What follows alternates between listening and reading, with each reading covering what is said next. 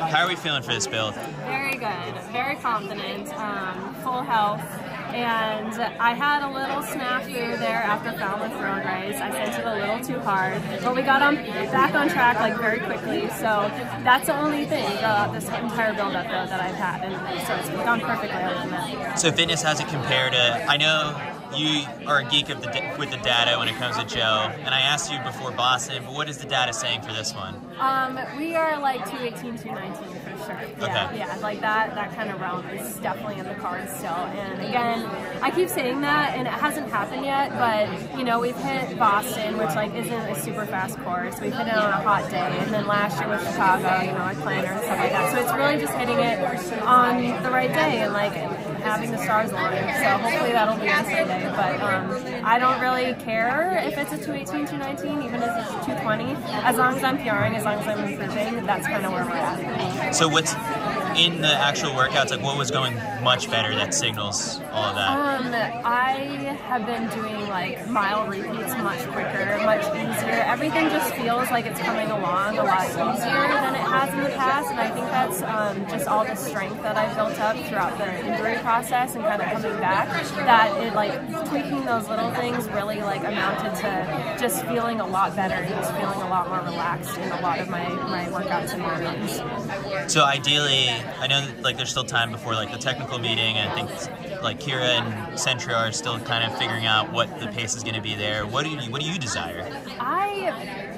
I hate paces and I hate pace groups. Like, pacers are amazing. Like, I'm so glad that they're out there and doing their thing, but I hate being so like tied to a time that I don't know if I'll actually be going with any pace groups. If it's windy, I want to obviously like try to, you know, draft as much as possible, which I'm not very good at. A lot of people know that, and a lot of people have a lot to say about that. But I'm going to try my best if it is windy to like be behind somebody, but I don't know where that is going to be. And I don't think 69, I think is what Kira and Matt are going out at, really makes sense. I like to either negative split or even split as much as possible, and I think going out at 69, which is like a huge PR in the half marathon for me, doesn't really make a lot of sense. So I think I'm going to go out a little bit more conservative than that. I don't know what that means, but I definitely want to like reel people in as much as possible that second half. And I like Chicago because everybody kind of goes after a time and it's really exciting and the records go down and everything like that, but I like to race.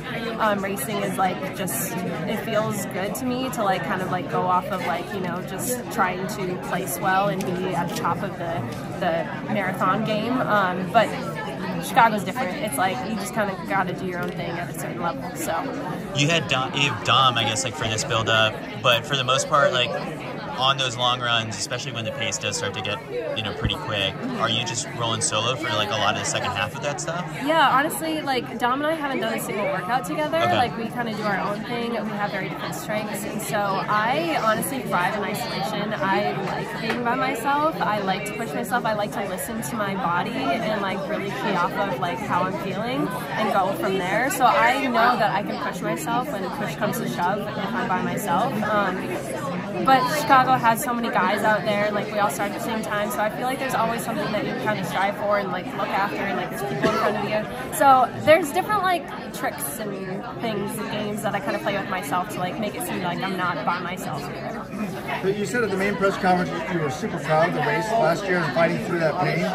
I mean, you are an incredibly tough runner. I mean, some of your runs in Boston have been inspiring. But do you have any regrets? Like, if you had stopped, would you have been able to run the trials? Do we know, like, how did that damage it? I think, honestly, the damage had been done, so I don't think toughing it out and finishing would have, I don't think it would have made a difference either way. So that's the thing. And, I mean, a lot of people, like, don't realize that, like, you know, this is how we make a living, is, like, showing up to these races. We have appearance fees, and it's, like, you're docked, like, you know, 50% if you don't finish, and it's, like, I need to finish this race so that, you know, my house at the time, like, was filled with asbestos, so, like, there was so much, like, payments and financial stuff, burdens that, like, I had to think about, and so, like, you're thinking about that and thinking about that in the moment. I wasn't thinking so much about, you know, the trials and, like, not being ready for it. But I really believe that I could get back, you know, in time for the trials, and so that was the only thing that was like a bummer was like not being able to like, you know, get the most out of myself and kind of get to the starting line. But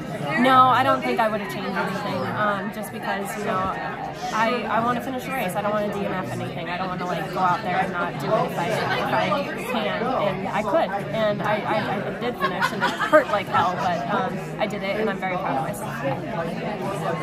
Good luck. Thank you guys.